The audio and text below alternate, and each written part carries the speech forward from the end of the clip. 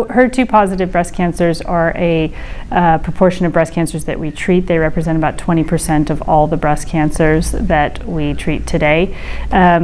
In 2006, adjuvant therapy targeting the HER2 receptor became widely used, and first was trastuzumab, and now we use dual targeted HER2 therapy with trastuzumab and pertuzumab. I think the real challenge with the HER2 positive tumors is deciding who should undergo upfront surgery and who should start with neoadjuvant therapy, and I think it really depends on your goals.